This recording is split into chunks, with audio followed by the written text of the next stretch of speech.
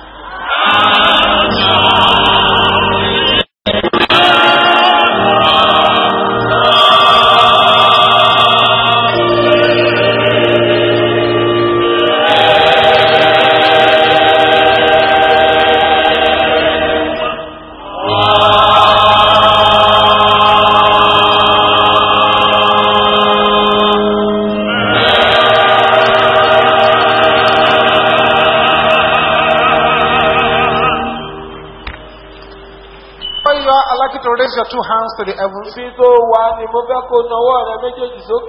Pick any song of praises in your heart. As many people are expecting the mighty blessings of God now.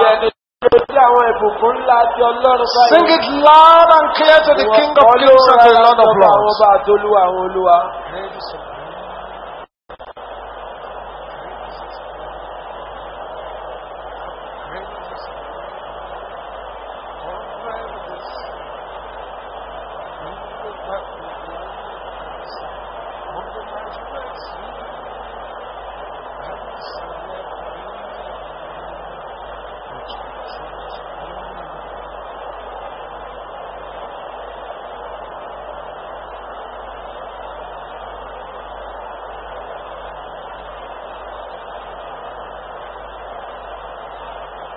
Thank you, Jesus.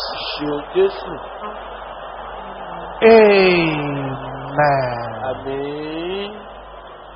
Amen. Amen. Turn to the person next to you. My friend, I want to praise this my God so that He will bless me. Tell your friend one more time what you just said.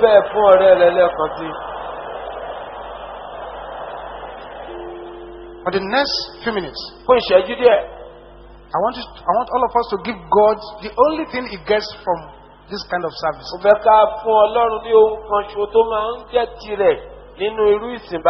Violent praises from our heart.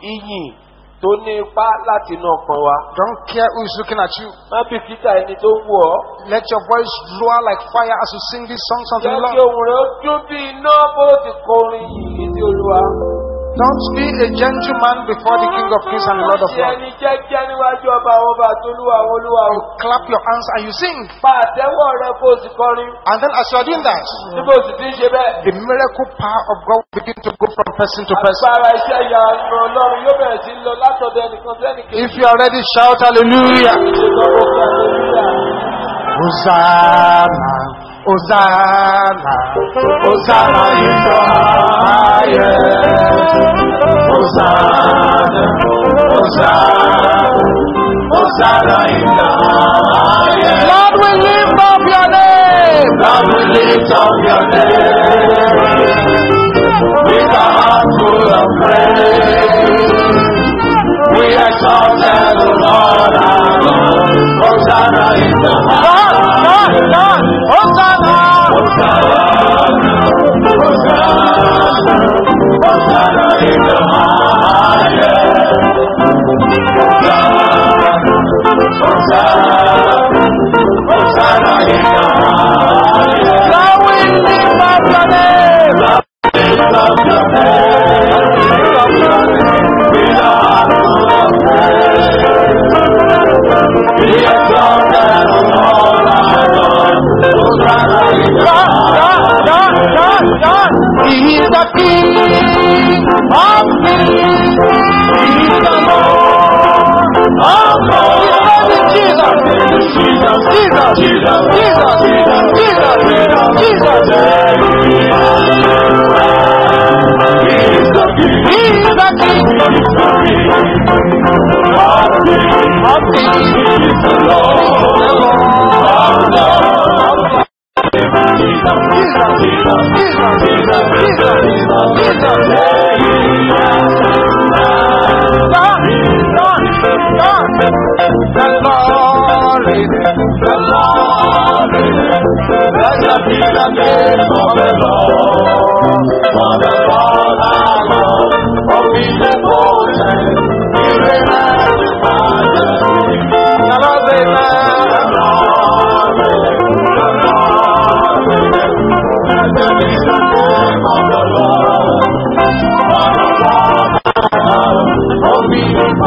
omnipotent, He reigneth.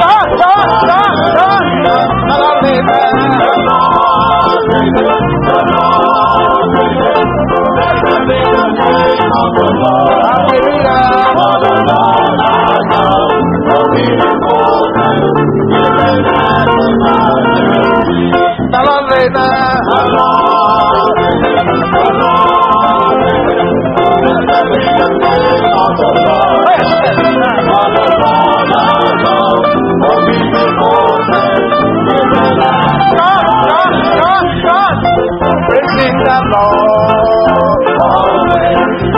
Praising the Lord, always. Praising the Lord with all our heart. Praising the Lord with all our heart, always. Hallelujah, my Lord is good. Hallelujah, my Lord is good. Hallelujah, my Lord is good. He's good to me. Hallelujah, my Lord is good. My Lord is good. My Lord is good. What the Lord has done for me, I cannot tell it all. What the Lord has done for me, I cannot tell it all. What the Lord has done for me, I cannot tell it all. He's every hour, so I can shout.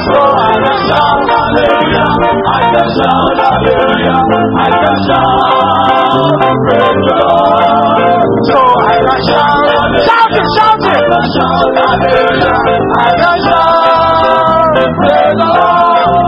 I will call upon the Lord, who is worthy to be praised. I will call upon the Lord, who is worthy to be praised. So shall I praise the Lord,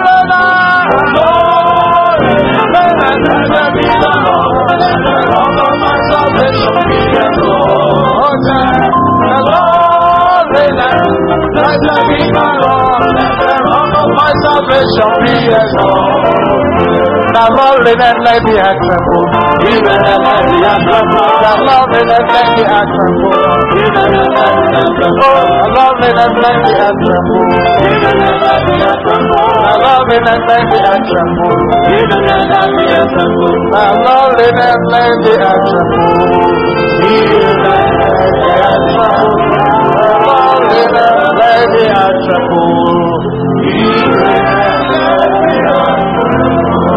Shout hallelujah!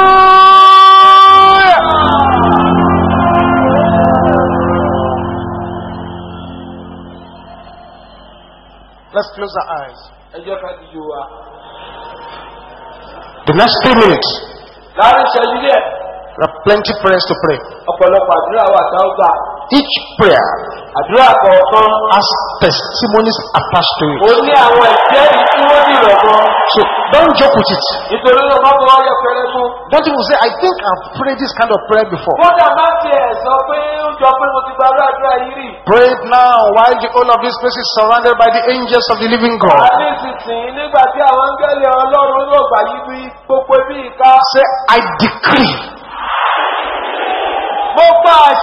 divine acceleration and laughter into my life. Can you say that loud and clear?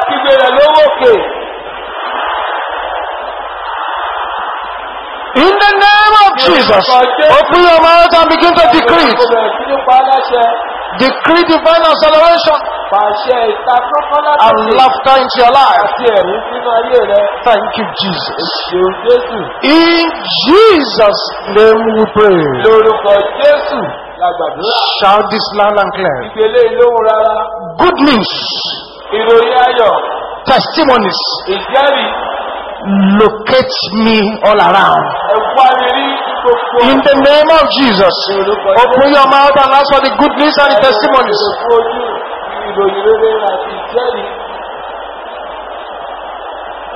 Thank you, Jesus.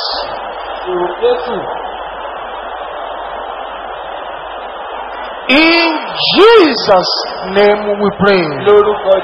So where is the Lord God of Elijah? Shout it with a power. Allah! Wipe away my tears. Can you shout it loud and clear?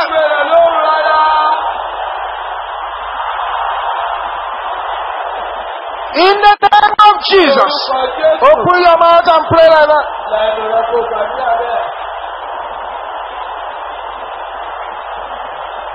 Wipe away my tears.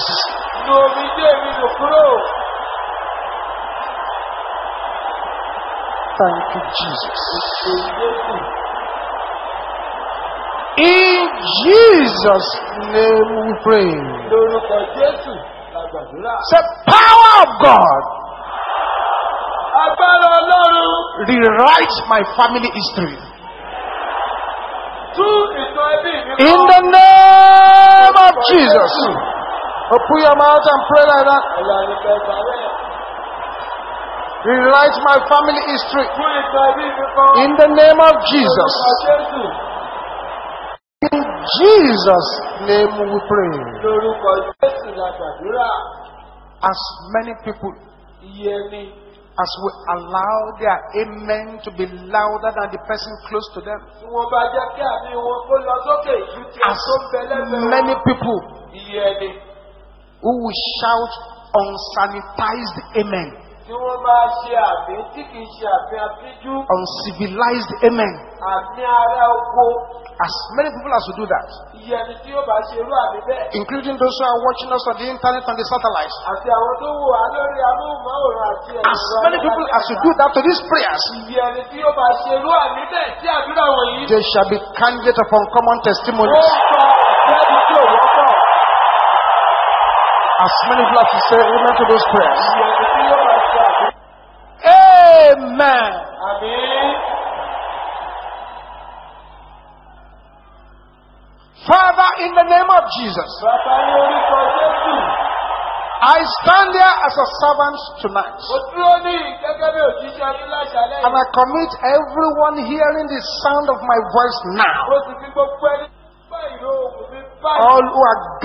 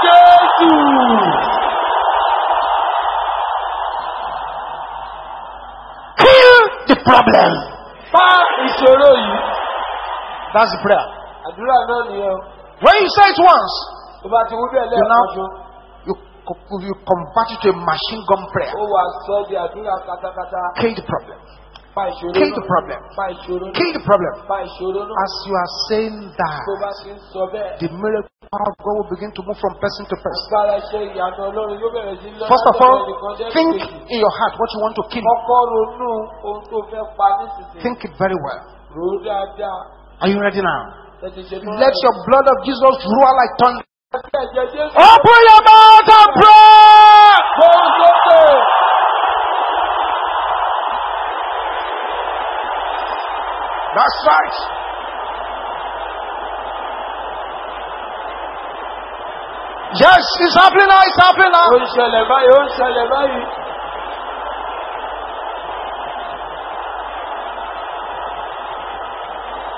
Thank you, Jesus. Thank you, Jesus. Thank you, Jesus. Thank you, Jesus. Thank you, Jesus. Thank you, Jesus. Thank you, Jesus. Thank you, Jesus. Thank you, Jesus. Thank you, Jesus. Thank you, Jesus. Thank you, Jesus. Thank you, Jesus. Thank you, Jesus. Thank you, Jesus. Thank you, Jesus. Thank you, Jesus.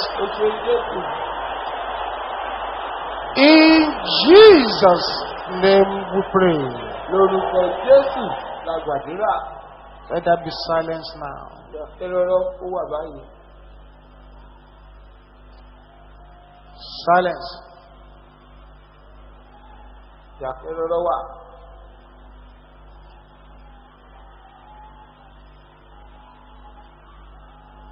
Those who are here tonight, Àwọn tó wà níbí láṣálẹ́ yìí.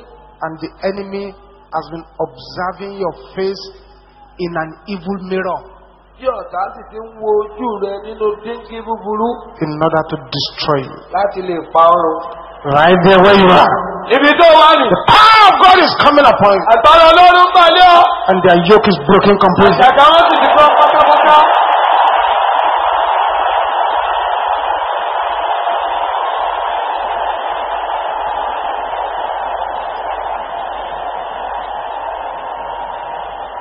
Silence. Ìyàfẹ́rọ́rọ́ wà o. You the problem in the brain. Ìwọ ìṣòro nínú ọpọlọ. You the problem in the breast. Ìwọ ìṣòro nínú ọmú. You the problem in the heart. Ìwọ ìṣòro nínú ọkàn. You the problem in the backbone. Ìwọ ìṣòro nínú ọ̀pá ẹ̀yìn. You the problem in the reproductive organ. Ìwọ ìṣòro ní ojú ara. Hear the word of the Lord. Ẹ̀gbọ́n ọ̀rọ̀ Olúwa. It is written, Àti kọ́ wípé. as soon as they hear of me, they shall obey me. Ìwọ̀n bá ti gbọ́ oró mi. Strangers shall submit themselves unto me. The strangers shall fade away. Àyà yóò pa àwọn àlejò. They shall be afraid out of close Wọ́n ti places. jáde níbi kọlọ́bí wọn. You are a stranger where you are. Níbi tó wà ní àlejò ni ọ́. That body belongs to Jesus. Ara yẹn ti Jésù ní It is the tabernacle of the Most High God. Àgọ́ Ọlọ́run ọ̀gbìn. Therefore, you stranger in the body, Nítorí náà ìwọ àlejò ní your ara. time is up. Ó tó gẹ́. Loose your hold now. Jẹ́ èdè rẹ báyìí. Loose your hold. Loose your hold. Loose your hold. Loose your hold. Loose your hold. Loose your hold. Loose your hold. Loose your hold. In the name of Jesus. Orúkọ Jésù.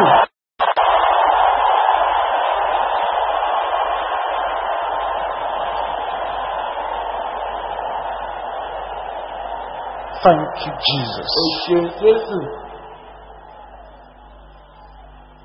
Thank you, Jesus. Ó ṣeun Jésù. Thank you, Jesus. Ó ṣeun Jésù. Thank you, Jesus. Ó ṣeun Jésù. Father, Bàbá, continue to lay your hands upon us ẹ tẹ̀síwájú ní dídá ọwọ́ yín lé wa. as we go into the anointing service. Bí a ti wọ ní ìsìnkú yàn lọ. In Jesus' mighty name we pray. Orúkọ ńlá Jésù Kristi àgbàdúrà.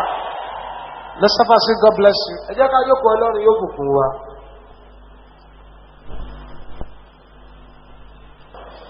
Let's open our Bibles very quickly Ẹ jẹ́ ká yára ṣí Bíbélì wa. to 1 Kings chapter 18. Ìwé kìíní àwọn ọba orí kejìdínlógún.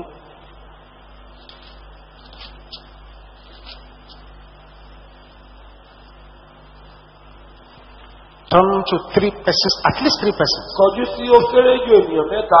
Say, I Òun pé èmi will overtake them yóò lé wọn bá in the name of Jesus. ní orúkọ Jésù. Can you prophesy? Tell 3 people. Sọtẹ́lẹ̀ ní ẹni mẹ́ta. 1 Kings chapter 18, Ìwé kìíní àwọn ọba orí kejìdínlógún. verse 46. Ẹsẹ̀ ìkẹrìndínláàdọ́ta. And the hand of the Lord was on Elijah. Ọwọ́ Olúwa sì ń bẹ lára Èlíjà. What was upon Elijah? Kí ló wà lára The Èlíjà? hand of the Lord. Ọwọ́ Olúwa. There is somebody here tonight. Ẹnìkan bẹ níbí láṣálẹ́ yìí. The hand of God shall come upon you mightily in the name of Ọlọ́run Jesus. yóò pàdé ọkọ̀ yá agbára ní orúkọ Jésù. And he gathered up his loins Ó sì di àkùrẹ̀ ẹgbẹ́ rẹ̀. and ran before Ahab Ó sì sáré níwájú Árábù to the entrance of Jezreel. títí dé Jésírìlì. Elijah ran Èlíjà sáré overtook the chariot of the king ó lé kẹ̀kẹ́ ìṣọba. and got to the location before the king. ó sì tún dé ibi tí wọ́n fẹ́ lọ The síwájú ọba. king was on a chariot ọba wà nù kẹ̀kẹ́ driven by horse, tí ẹṣin wà. but the hand of the Lord was upon Elijah. ìgbọ̀wọ́ olúwa tẹ lára ìdíjà. He overtook the chariot. ó lé ẹṣin bá ó sì kọjá rẹ̀. Turn back to 1 Samuel chapter 30. ẹ jẹ́ ká tún padà sí ìwé kìíní sámúẹ́lì orí ọgbọ̀n. 1 Samuel chapter 30, ìwé kìíní sámúẹ́lì orí ọgbọ̀n verse 8. ẹsẹ̀ ìkẹjọ. 1 Samuel 38. ìwé kìíní sámúẹ́lì orí ọgbọ̀n ẹsẹ̀ ìkẹjọ. And David inquired at the Lord, saying, dávidi sì béèrè lọ́dọ̀ olúwa wípé Shall I pursue after this troop? kí èmi kí ó lépa ogun yìí bí? Shall I overtake them? èmi lè bá wọn. And he answered him, ó sì dá lóhùn pé Pursue, lépa for thou shalt surely overtake them, nítorí pé ní bíbá ìwọ bá wọn. and without fail ní gbígbà recover all. ìwọ sì rí wọn gbà. I prophesy upon somebody here. mo sọ tẹ́lẹ̀ sí ayé ẹnìkan níyìn You shall pursue your enemies. pé ó lè pa àwọn ọ̀tá rẹ̀. You shall overtake them. ó pa wọn. You shall recover what they have stolen. ó sì pa wọn. You shall pursue your enemies. You shall overtake them. You shall recover what they have stolen. You shall pursue your enemies. You shall overtake them. And you shall recover what they have stolen. You shall pursue your enemies. You shall overtake them. And you shall recover what they have stolen. Let your amen roll like thunder.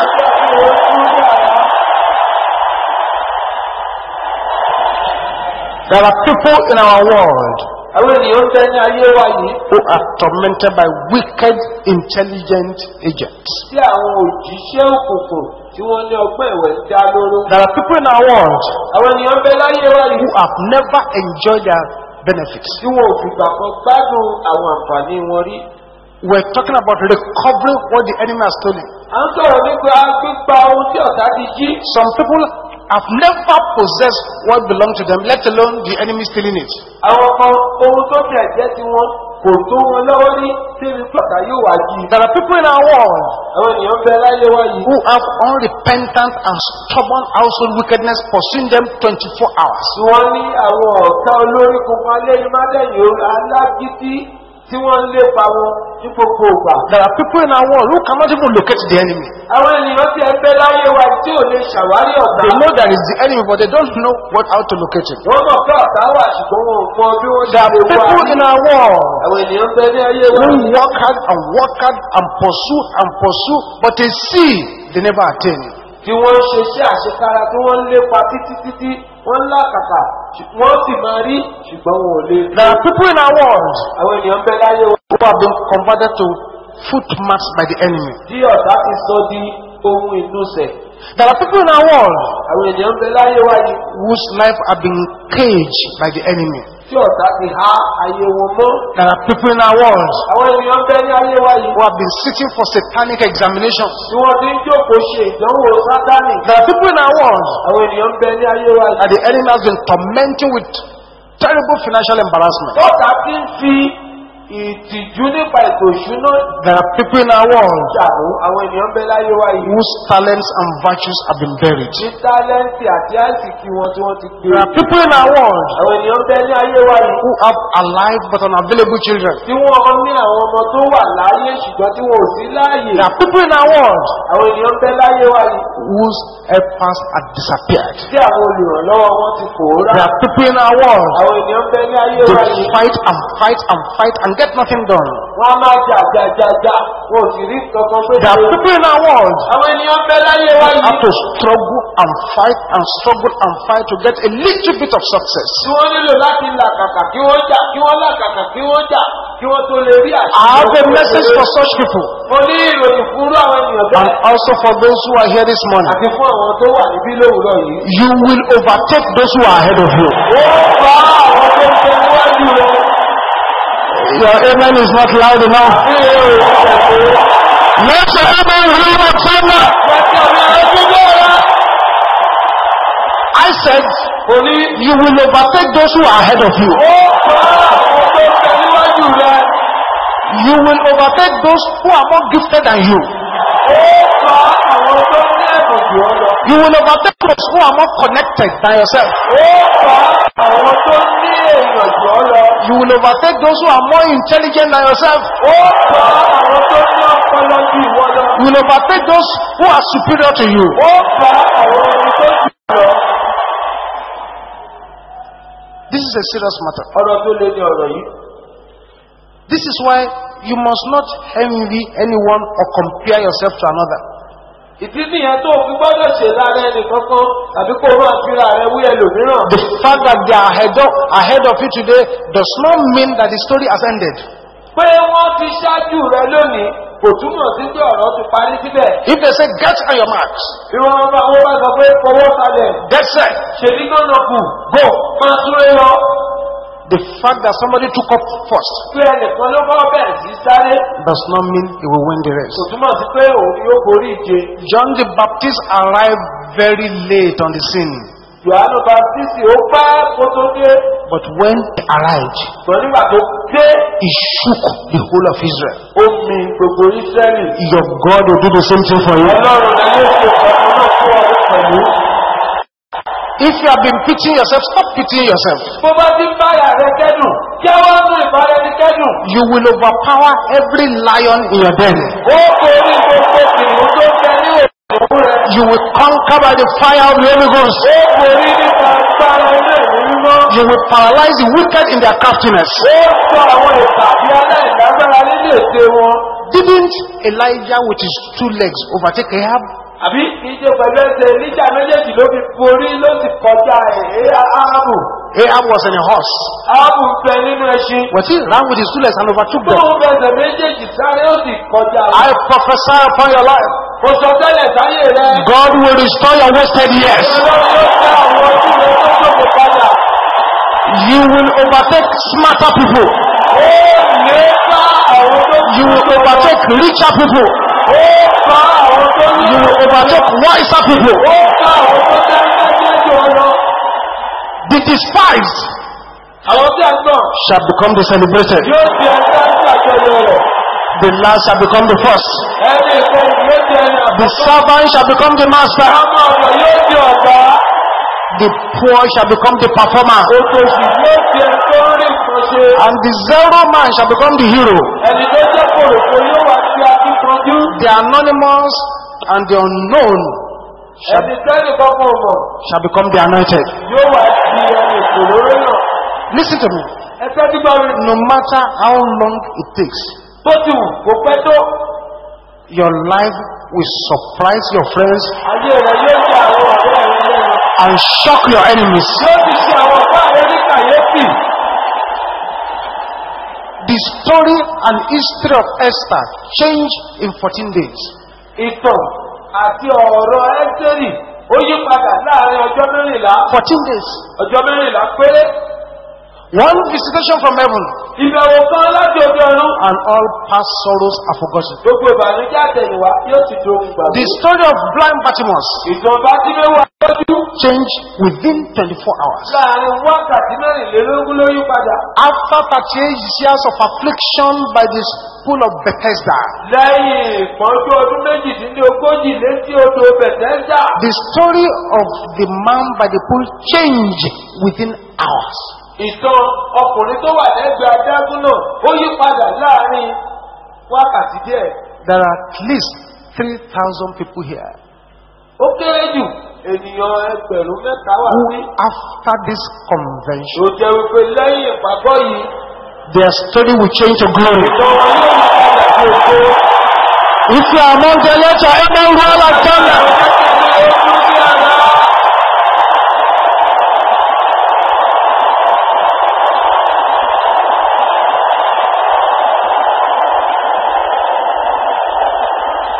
Listen, Ẹ̀tọ́ mi, whether Satan likes it or not, ṣé ṣùgbẹ́ tó kọ̀?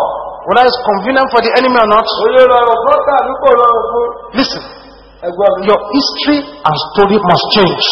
Ìtàn ọ̀rọ̀ àti ọ̀rọ̀ rẹ̀ gbọ́dọ̀ yí padà.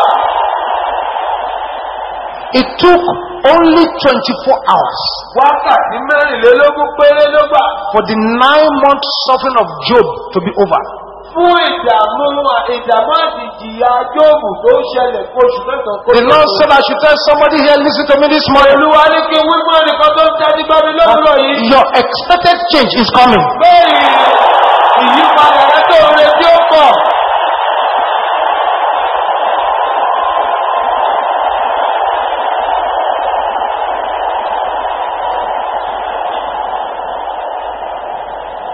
You will dominate those that are despising you.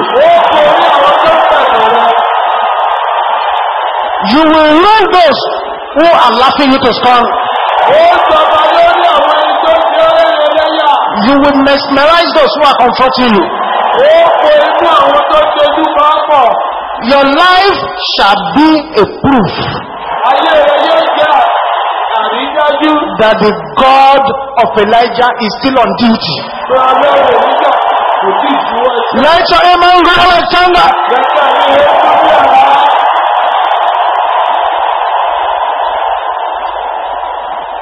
Now,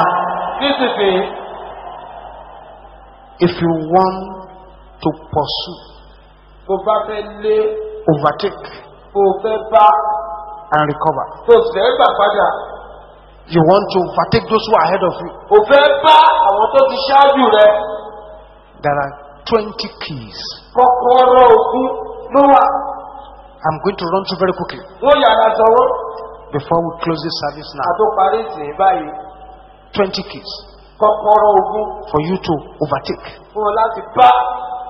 I've already told you what God wants to do.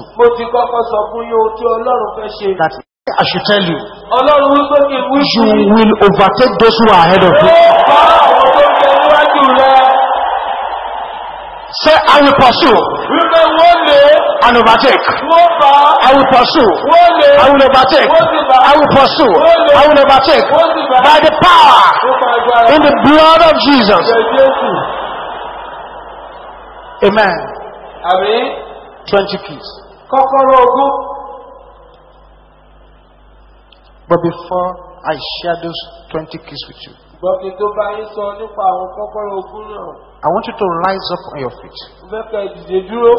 Go to 7 persons and tell them with assurance that my present level shall be the lowest in my life. I am going higher. 7 persons.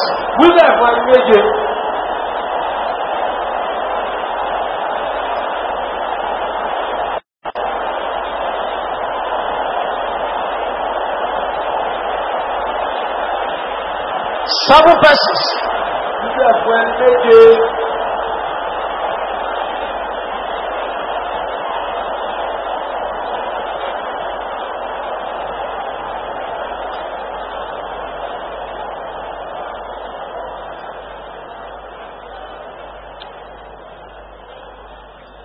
Have your seat.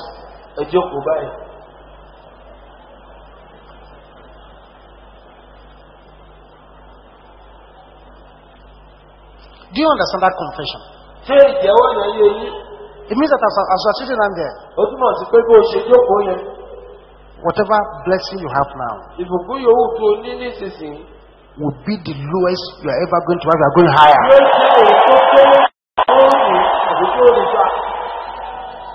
20 keys to overtake. Key number 1. Get born again. You must surrender your life to Jesus. That is not negotiable. You must surrender your life to Jesus. Don't leave this arena without surrendering your life to Jesus. The Bible says, whosoever is in Christ has become a new creature. All things are passed away. Behold, all things have become new. You need to get born again, thereby making God your friend. ọ̀rẹ́ rẹ̀. Sisters, what's key number 1? Ìyá arábìnrin kí ni kọ́kọ́rọ́ àkọ́kọ́? Let the sister shout it loud and clear. Àwọn obìnrin kí ni lówó òkè? Brothers, what's key number 1? Ìyá arábìnrin kí ni kọ́kọ́rọ́ àkọ́kọ́? Key number 2. Kọ́kọ́rọ́ ìkejì. Never think or speak negatively about yourself. Má ṣe ronú àbí sọ̀rọ̀ lòdì sí ara rẹ̀. Never think Má ṣe ronú or speak negatively about yourself. àbí sọ̀rọ̀ òdì sí ara rẹ̀. Because that will put you in disagreement with God. Nítorí eléyìí yóò jẹ́ kí ìwọ àti Ọlọ́run kí èdè yín má yẹra. When God says, my thought towards you is of good and not evil, and you are thinking evil, then you are disagreeing with God. Nígbà tí Ọlọ́run wípé èrò mi sí ọ èrò rere ni kì í ṣe búburú tí wọ́n sì ń ro ibi, òun jiyàn pẹ̀lú Ọlọ́run nìyẹn. What is key number 2? Kí ni kọ́kọ́rọ́ ìkejì? If you have been thinking or speaking negatively about yourself, you better repent now. Bó bá ti ń ronú lòdì àbí tó ń sọ̀rọ̀ lòdì sí ara rẹ̀, ronú pé àdàbà yìí. 3. Ìkẹta, Have a divine encounter. ní ìbápàdé pẹ̀lú Ọlọ́run. All men of God in the Bible, everyone in the Bible who was ever useful to their generation at all, they had an encounter with God. Gbogbo àwọn ènìyàn nínú Bíbélì, gbogbo àwọn tó ní ipa lórí ìran wọn, gbogbo wọn ni wọ́n ní ìbápàdé pẹ̀lú Ọlọ́run. Jacob had an encounter. Jákọ́bù ó ní ìbápàdé, His story changed. ìtàn rẹ̀ sì yí padà. Isaiah had an encounter. Àìsáyà ó ní ìbápàdé, His story changed. ìtàn rẹ̀ sì yí padà. Job said, Jóòbù wípé, I have heard of thee by the hearing of the ear. èmi ti gbọ́ nípa gbígbọ́ etí nípa rẹ̀. So, but my eyes now seeth thee. Ṣùgbọ́n nísinsìnyí ojú mi rí ọ. If God visits you, Bí Ọlọ́run bá bẹ̀ ọ́ wò, you don't need to pray for prosperity. ò nílò láti gbàdúrà fún ìṣerere. It will come. Yóò wà. If God visits you, Bí Ọlọ́run bá bẹ̀ you ọ́ don't wò, need to pray for healing. ò nílò láti gbàdúrà fún ìwòsàn. It will come. Yóò wà. You need a divine encounter. O nílò ìbápàdé pẹ̀lú Ọlọ́run. I'm praying for somebody here. Mo ń gbàdúrà fún ẹnìkan ní You shall receive divine ó visitation. gba ìṣẹ̀lẹ̀ àgbọ̀rún. You shall have a divine encounter. Bí ìbápàdé In the name of Jesus. ní orúkọ Jésù. Every power that is blocking your eyes from seeing God, Gbogbo agbára tó ń di ojú rẹ láti máa rí Ọlọ́run. let those powers fall down and die tonight. In the name of Jesus. Orúkọ Jésù. What's key number 1? Kí ni kọ́kọ́rọ́ àkọ́kọ́? Key number 2? Kọ́kọ́rọ́ ìkejì. Key number 3? Kọ́kọ́rọ́ ìkẹta. Key number 4? Kọ́kọ́rọ́ ìkẹrin. Let your flesh die. Jẹ́ kí ẹran ara rẹ̀ ó kú. The flesh is the greatest enemy in our camp. Ẹran ara ni ọ̀tá tó burú jùlọ tó ń bẹ nínú àgọ́ wa. The Bible said the flesh profited nothing. Bíbélì wípé ara kò ní èrè kan. Flesh has no profit. Ara kò ní èrè kankan. The flesh is the enemy in our camp, opening the door to the enemy. Ẹran ara ni ọ̀tá tó ń bẹ nínú àgọ́ wa tó ń ṣílẹ̀kùn sílẹ̀ fọ́ta. When you lose your temper, Nígbà tó bá bínú bùbù, that's the flesh. ẹran ara ni. When you are a lady, at any small invitation, you pull down your skirt, you start fornication, that's the flesh. Nígbà tó jẹ́ obìnrin tó jẹ́ pé bábá ti fi lọ́ọ́ báyìí kíá oníbáyẹ̀rì tí rẹ̀ ò ti ń ṣèṣekúṣe, ẹran ara ni. When you feel insulted, Nígbà tó bá ń kà á sí pé wọ́n rí ọfín, it's the flesh. ẹran ara ni. When you are worried that somebody is gossiping against you, Nígbà tó bá ń mi kàn pé ẹnìkan ń sọ̀rọ̀ èké nípa rẹ̀, it's the flesh. ẹran ara ni. When you are very proud, Nígbà tó bá ń gbéraga, it is the flesh. ẹran ara ni. When you begin to fight, physical fights, Nígbà tó bá bẹ̀rẹ̀ sí í jà, it's the flesh. ẹran ara ni. That flesh must die. Ẹran ara yẹn ó ní láti kú. If you want to overtake. Kò bá fẹ́ bá. God gives power to people, Ọlọ́run á máa fi agbára fún àwọn ènìyàn. but God is meticulous about who He gives His powers. Ṣùgbọ́n Ọlọ́run á máa wú àwọn ẹni tó fẹ́ fún lágbára fínífíní kó tó fún wọn. As a father, no matter how you love your 4-year-old son, you cannot give your 4-year-old son a gun. Bó bá jẹ́ bàbá, bó ti wù kó fẹ́ràn ọmọ rẹ ọkùnrin tó jẹ́ ọmọ ọdún mẹ́rin, òkúkú lè gbé ìbọn lé lọ́wọ́. It is too much power for a small boy. Irú agbára bẹ́ẹ̀ ó ti pọ̀ lápọ̀jù fún ọmọ kékeré. If your flesh is still alive and you do everything at any time, God cannot give you his power. Bí ẹran ara rẹ bá ìwà láàyè tó sì ń ṣe ohunkóhun ní ìgbàkigbà, Ọlọ́run ò lè gbé agbára wọ̀ ọ́. This is a very serious matter. Ọ̀rọ̀ tó le ní eléyìí. You are still drinking, you are still smoking the flesh. Oyin mú sìgá ẹran ara ni. You are a married man still going about with strange women, the flesh. Ó ti jẹ́ ẹni tó láya nílé síbẹ̀síbẹ̀ oyin ń lọ káàkiri pẹ̀lú àwọn obìnrin àjèjì ẹran ara ni. Let the flesh die. Jẹ́ kí ẹran ara ó kú. 5. Ìkarùn-ún. Be filled with the Holy Ghost. Kún fún ẹ̀mí mímọ́. Be filled with the Holy Kún Ghost. fún ẹ̀mí mímọ́. The Bible says you shall receive power after the Holy Ghost has come upon Bẹ́ẹ̀ni you. o pé yóò gba agbára nígbà tí ẹ̀mí mímọ́ bá bà lé yín. Be filled with the Holy Ghost. Kún fún ẹ̀mí mímọ́. 6. Ìkẹfà. Be a prayer addict. Jẹ́ ẹni tí àdúrà ti ká kúkú. Let prayer become your oxygen. Kí àdúrà kó di atẹ́gùn tó mí. 7. Ìkeje. Be a Bible addict. Di ẹni tí Bíbélì kíkà ti bára kúkú. Read your Bible every day. Read it every time. Máa ka Bíbélì rẹ lójoojúmọ́. Let it become part and parcel of your life. Jẹ́ kó di agbègbè tó bá ayé rẹ yí. It is on record Ó ń bẹ nínú àkọsílẹ̀. that in history Pé nínú ìtàn. it has been impossible to enslave a Bible-believing people. Kò ṣeé ṣe láti sọ àwọn ènìyàn tó gbàgbọ́ nínú Bíbélì di ẹrú. So I've told you 7 things now. Ó ti sọ ohun méje fún yín nísinsìnyí. What's number 1? Èwo làkọ́kọ́? Number 2? Ìkejì. Number 3? Ìkẹta. 4? Ìkẹrin. 5? Ìkarùn. 6? Ìkẹfà. 7? Ìkeje. Good. Number 8? Ìkẹjọ. Engage in purposeful fasting. Máa kópa ní inú àwẹ̀ tó nítumọ̀. Don't run away from fasting. Má sá fún àwẹ̀ o. Every believer is supposed to have at least 1 day in the week you fast. Gbogbo onígbàgbọ́ lárí sí pé ó kéré jù ọ̀sẹ̀ kan nínú ọ̀sẹ̀ kó máa gbà àwẹ̀. Don't be afraid of fasting. It does not kill. Má ṣe bẹ̀rù àwẹ̀ gbígbà kì í pani. Fasting deadens the flesh Àwẹ̀ gbígbà a máa pa ẹran so ara. that the spirit can rise. Tí ẹ̀mí kó ba lè gbérí. 9. Ìkẹsàn. Memorize scripture. Meditate on scripture.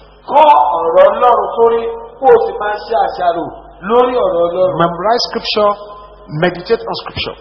Kọ́ ọ̀rọ̀ Ọlọ́run sórí kó o sì máa ṣe àṣàrò lórí ọ̀rọ̀ Ọlọ́run. I'm telling you the principles of overtaking those who are ahead of you. Àwọn ìlànà bí ènìyàn ṣe ń bá àwọn tó ń bẹ níwájú rẹ̀ ni mo sọ fún yìí o. 10. Ìkẹwàá.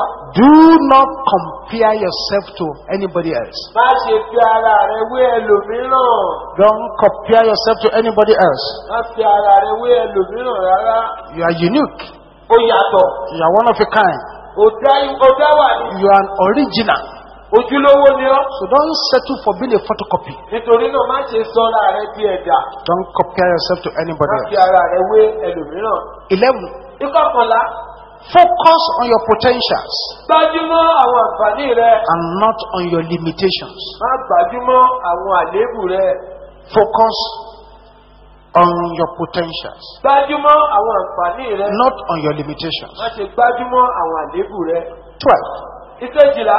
Be a God pleaser, Jẹ́ ẹni tó ń wu Ọlọ́run. not a man pleaser. Kìí ṣe ẹni tó ń wu ènìyàn. Do things to please God. Máa ṣe àwọn nǹkan láti wu Ọlọ́run ni. Don't try to please men. Kìí ṣe láti wu ènìyàn. No matter what you do, you can't please everybody anyway. Òun yòówù tó kúkú ṣe náà òkú lè tẹ́ gbogbo So the ènìyàn best lọ́rùn. person to please is the Almighty. Nítorí náà ẹni tó dára jùlọ láti wù òun ni ọ̀gá ògo. 13. Ìkẹtàlá. Learn to handle criticism. Kọ́ bí ènìyàn ti ń bójú tó ẹ̀gàn. If you are criticized, Tí wọ́n bá pẹ̀gàn rẹ, no problem. kò burú. Look at what they have said. Wo ohun tí wọ́n sọ. Correct it if they are right.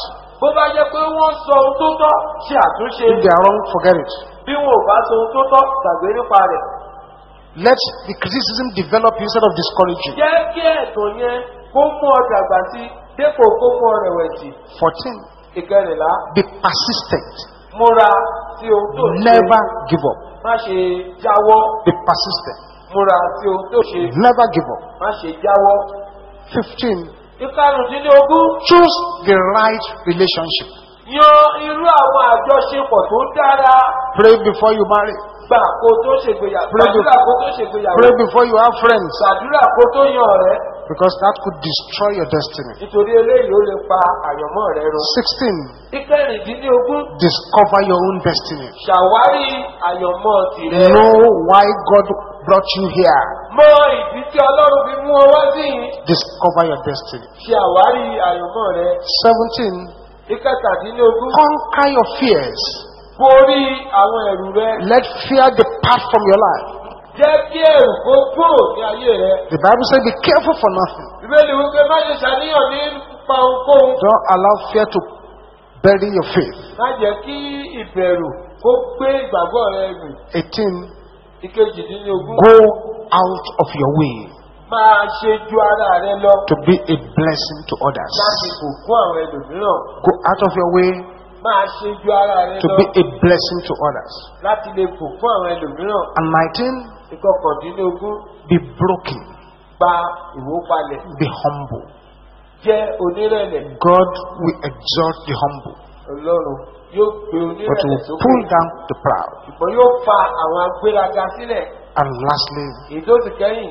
ensure that you complete your deliverance. Rí i dájú pé o parí ìtúsílẹ̀ rẹ. Because if the enemy is operating in any part of your life and you don't push the enemy out, it will affect you from overtaking others. Nítorí bí ọ̀tá bá ń ṣe iṣẹ́ ní agbègbè kan láyé rẹ tó sì borí rẹ̀ yóò di ọ lọ́wọ́ láti má lè bá àwọn tó ti borí rẹ̀. Those are 20 keys Àwọn kọ́kọ́rọ́ ogún to níwọ̀nyí overtake those who are láti lè ahead. bá àwọn tó bẹ níwájú rẹ̀. Jesus is here Jésù bẹ níyì. and he's here to do great things. Ó sì bẹ níyì láti ṣe ohun ńlá. Let's rise up on our feet Ẹ now. jẹ́ ká dìde dúró báyìí.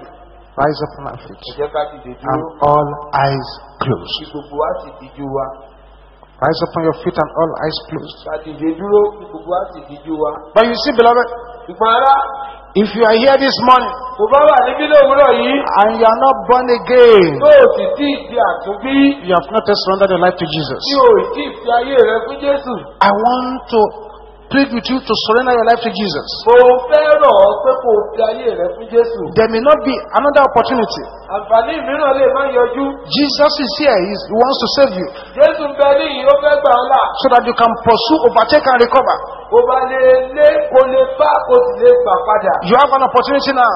Àǹfààní wà fún ọ But báyìí. if you abandon that opportunity, Ṣùgbọ́n bó bá pa àǹfààní náà dì, God tears away the plan He has for you Ọlọ́run yóò fa ètò tó ní fún ọ ya. and leaves you on your own. Yóò sì fi ọ sílẹ̀. So wherever you Gbogbo are, ọ̀kú wà rẹ̀ ní ibi yòówù tó bá wà. while all eyes are closed, Nígbà tí gbogbo àwa yòókù dijú wa. say, Pastor, I want to surrender my life to Jesus. Olùṣọ́ àgùntàn mo fẹ́ fi ayé mi fún Jésù. Just raise up your right hand where you Na are ọwọ́ ọ̀tún rẹ sókè níbi tó wà. and wave it at me like this. O máa fi ọwọ́ náà sí mi báyìí. God bless you. I see those hands. God Ọlọ́run bless yóò you. bùkún yín. Don't be shy. That's why Jesus brought you here. Dídì yẹn tí Jésù fi mú ọ wá. Those of you raising up your right hand, Ẹ̀yin tẹ́ ẹ na ọwọ́ ọ̀tún yín sókè. take a bold step of faith. Ẹ wá gbé ìgbésẹ̀ ìgbàgbọ́. Just run quickly to the altar here. Ẹ máa dùbọ̀ níwájú pẹpẹ níyì. Very, very of you are at the front and at the altars. I congratulate you. Ẹ̀yin tẹ́ wà níwájú pẹpẹ.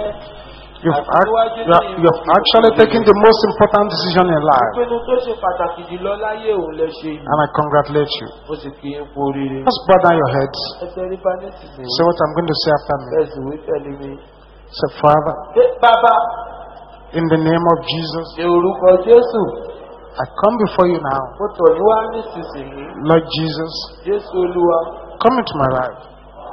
wọnú ayé mi Take wá. control of my life. Gbàkóso ayé mi As from today, láti òní lọ. I say bye-bye to the devil. Mo ṣe ó dìbò ṣe fún I èṣù. enter into the kingdom of light. Wọ ní ìjọba ìmọ́lẹ̀. In the name of Ní Jesus, orúkọ Jésù. thank you, Heavenly Father. Dúpẹ́ bàbá wọn In ọ̀run. Jesus' name I pray. Lórúkọ Jésù. Mo I'm gbàdúrà. going to pray with you now. Mo gbàdúrà fún yín báyìí. Father, I thank you for your children here. Bàbá mo dúpẹ́ lọ yín fún àwọn ọmọ yín For wọ̀nyí. taking this very important decision. Wọ́n ti ṣe ìpinnu tó ṣe pàtàkì yìí. It is well with you in Jesus' name. Dára fún yín ní orúkọ The decision you've taken today shall be permanent in your lives. Ṣé lónìí yóò dúró títí láì? No weapon formed against you shall prosper. Kò sóhun ìjà tí wọ́n fi lè The Almighty shall arise for your sake. Ọ̀gá ògo yóò dìde nítorí tí It is well with you. Ó ti dára fún yín. In Jesus' name we pray. Ní orúkọ Jésù Kristi la gbàdúrà. The prayer we want to pray now Àdúrà tá a fẹ́ gbà nísinsìnyí. is a prayer to pursue, Ó jẹ́ àdúrà láti lé, overtake, láti bá and recover. àti láti gbà padà. We are not here to joke. A ò wá síbí láti wá We are ṣàwàdà. here for serious assignment, Iṣẹ́ tó ṣe kókó làwa ṣe. serious business. Òwò ńlá tó ṣe pàtàkì. The first thing I like you to do Ohun àkọ́kọ́ tí mo fẹ́ kó ṣe is to lay your right hand upon your head. ni kó o gbé ọwọ́ ọ̀tún rẹ lé orí rẹ. That head is a symbol of your destiny. Orí yẹn ni àpẹẹrẹ àyànmọ́ rẹ.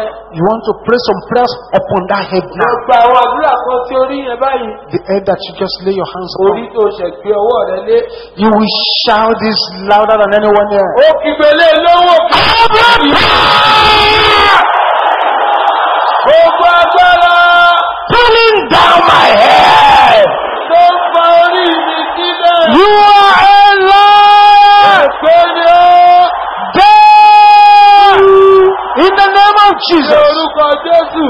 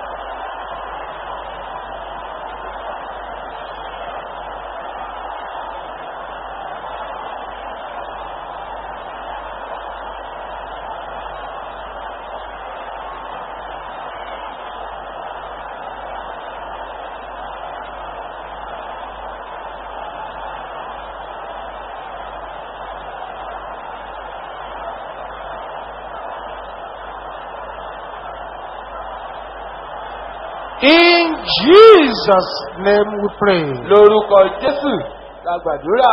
Glory be to the name of Jesus. Ògo ni fún orúkọ Pray Jésù. the second prayer upon your head. Ẹ bá àdúrà èkejì sórí yín. Any evil hand Ọwọ́ búburú yòówù laid upon my head. tí wọ́n gbé lé orí mi. Rust! Jóná, Rust! jóná, Rust! jóná. 3 hot times. Lẹ́ẹ̀mẹ́ta tó gbóná. Any evil hand Ọwọ́ búburú yòówù laid upon my head. tí wọ́n gbé lé orí mi. Rust! Jóná, Rust! jóná, Rust! jóná. In the name of Jesus. Open your mouth and pray like that. Láti ohun rẹ̀ gbòòrò kó gbàdúrà bẹ́ẹ̀.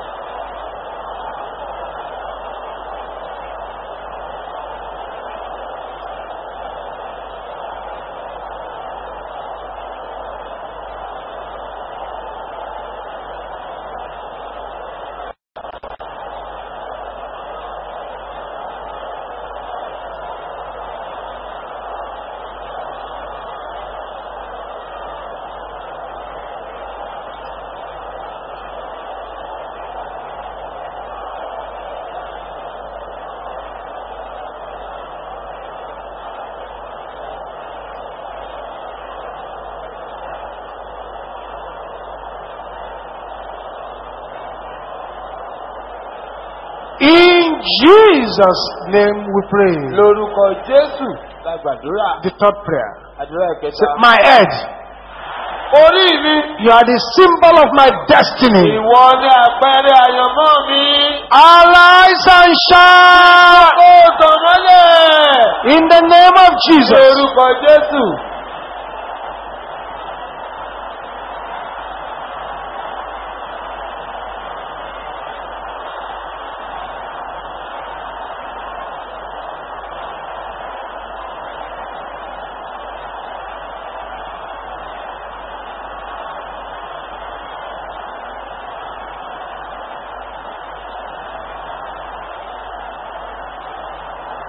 In Jesus' name we pray. Lórúkọ Jésù la gbàdúrà.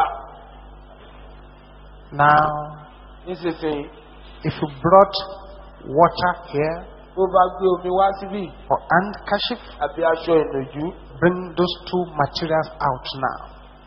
mú méjèèjì yẹn jáde báyìí. If you brought them here. Tó bá mú wọn wá. Prayer. Lẹ́yìn àdúrà. That water become a water of healing and Omi miracle. yóò di omi ìwòsàn àti iṣẹ́ ìyanu. That handkerchief too carries the power of God. Aṣọ ìnùjú yẹn yóò ní agbára Ọlọ́run. After the prayer now, Lẹ́yìn àdúrà nísinsìnyí. let your amen be dynamic as I pray. Jẹ́ kí àmì rẹ kó rinlẹ̀. Father, in the name of Jesus. Bàbá ní orúkọ Jésù. Father, in the name of Jesus. Bàbá ní orúkọ Jésù.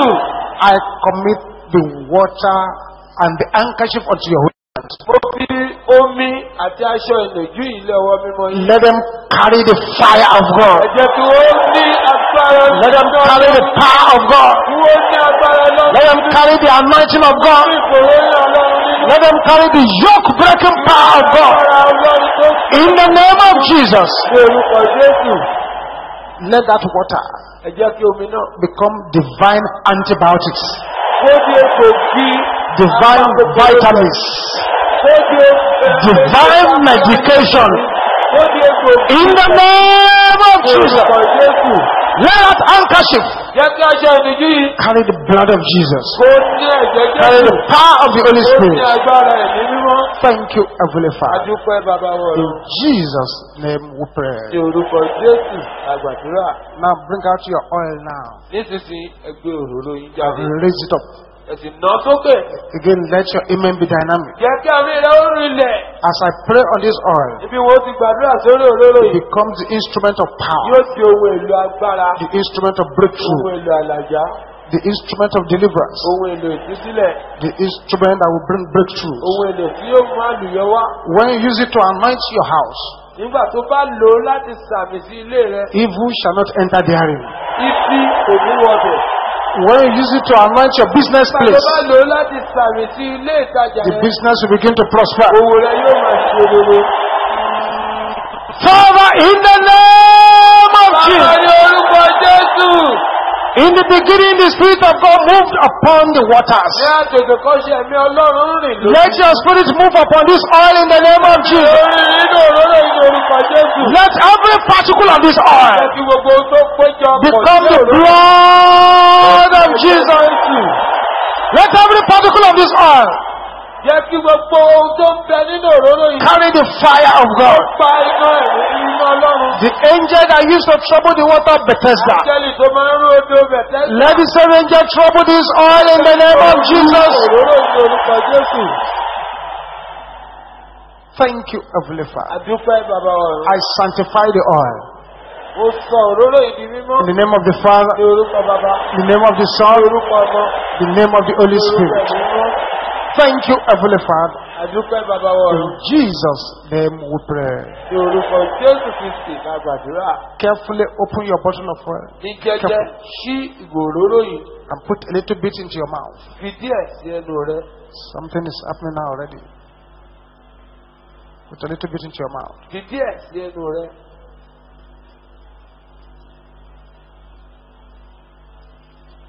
Say, my mouth Wípé ẹnu mi. has encountered the anointing oil. O ti bá òróró yìí ní ìpàdé. As from today, Láti òní yìí lọ. every sickness inside my body Gbogbo àìsàn nínú àgọ́ ara mi. is dead. Ó ti kú. Is dead. Ó ti kú. As I anoint my mouth today, Ibi mo ti fòrò yín inú mi lónìí. my mouth shall be larger Ẹnu mi yóò tóbi. than the mouth of all my enemies. Ju ẹnu gbogbo àwọn ọ̀tá mi lọ. My mouth shall not kill me. Ẹnu mi kì yóò pa mí. My mouth shall bring me victory. Ẹnu mi yóò mú ìṣẹ́gun wá fún mi. In Jesus' name. Ní orúkọ Jésù. A louder amen. Àmì tó rinlẹ̀. Pour some of the oil on your head. Da lára òróró náà sí orí rẹ̀. The Bible said, thou anointest my head with oil, Bíbélì pé wọ́n ta òróró sí mi ní orí. and my cup runneth over. Àgbo mi sì kún àkúnwọ́ sílẹ̀. Thank you, Jesus.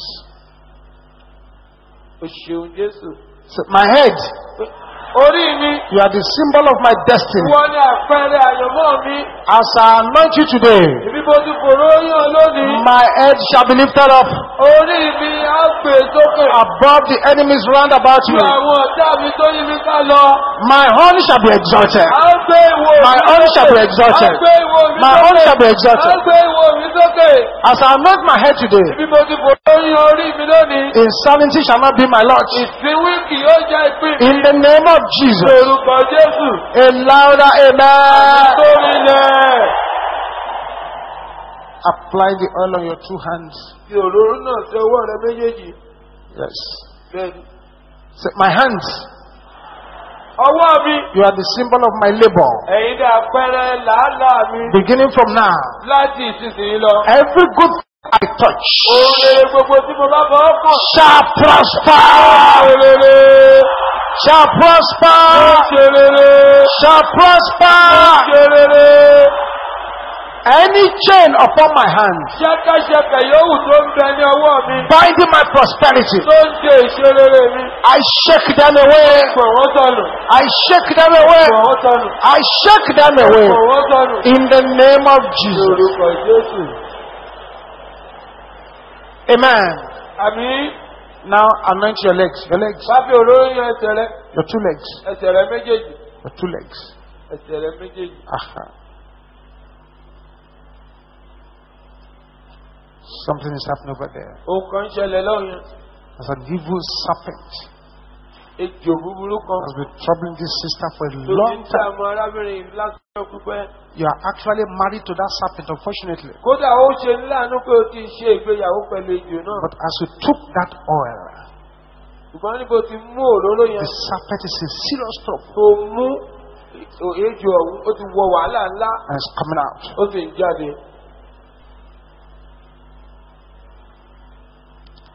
Say, my legs, Wípé ẹsẹ̀ mi. you are the symbol of my walking. Ẹ̀yin ni àpẹẹrẹ rírìn mi. My legs, Ẹ̀yin ẹsẹ̀ mi. you will not take me into danger. Ẹ ò ní gbé mi wọnú ewu. You take me into my breakthrough. Ẹ ó gbé mi wọnú ọ̀nàjà mi ní. In the name of Jesus. Ní orúkọ Jésù. My legs Ẹsẹ̀ mi. will take me to my place of Ẹ ó destiny. gbé mi lọ bí àyànmọ́ mi. Wherever the sole of my feet shall tread, Bí yòówù tí àtẹ́lẹsẹ̀ mi bá tẹ̀. the Lord shall take it from me. Olúwa yóò gbà á fún mi. Thank you, Jesus. O ṣeun Jésù. A louder amen. Àmì tó rinlẹ̀. Now, Nísinsìnyí. if you have any infirmity in any part of your body, Bí àìlera bá ń bẹ níbi kankan lágbára rẹ̀. apply the oil to your hand Wá fi òró náà sí ọwọ́. and put it where the infirmity is. O sì fi sí ibi tí àìlera yẹn wà. Don't worry whether anyone is looking at you. Láti kàn bóyá ẹnìkan wù ọ́. If you need to put your hand inside your clothes, Bó bá nílò kó fi ọwọ́ rẹ bọ abẹ́ aṣọ rẹ. better don't be shy. Do it. Má ti ju yára ṣe bẹ́ẹ̀. While you strike the iron while the iron is very hot. Nígbà tí irin bá gbóná jọjọ là ń kó òlùbó. So do that now. Ṣe bẹ́ẹ̀ báyìí. Thank you, Jesus. Ṣeun Jésù. Thank you, Jesus. O ṣeun Jésù. Thank you, Jesus. Ṣeun The Jésù. great physician is touching you. Oníṣègùn ńlá ó fọwọ́ kan àwọn ènìyàn báyìí. Thank you, Lord. Olúwa ṣeun. Amen. Àmín. Now that you have anointed yourself, Nísinsìnyí tó ti fòró yan ara rẹ. you are in a position to pray a very powerful prayer. O ti wá wà ní ipò láti gba àdúrà kan tó lágbára. Rise up on your feet as you pray this powerful prayer. Ẹ̀dìdè dúró níbi ó ti gba àdúrà tó lágbára yìí. Let your voice roar like thunder as you pray it. Jẹ́ kí ohùn rẹ máa ró bí àrá ní bó ṣe gbà. Everybody remain standing as you pray this prayer. Ìwà pátápátá ká wà ní dúró láti gba àdúrà yìí. Anointing that breaks the yoke. Ìfòròyìn tó ń fọ́ àjàgà. Fall upon me now. Bàlẹ́ mi báyìí. In the name Jesus. Lórúkọ Jésù.